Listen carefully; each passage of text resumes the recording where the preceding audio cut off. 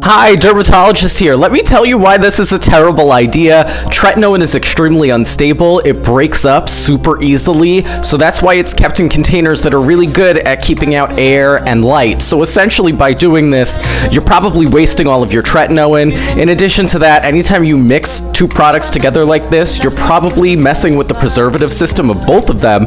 So not only are you wasting your Tretinoin, you're also putting yourself at the risk for skin infection.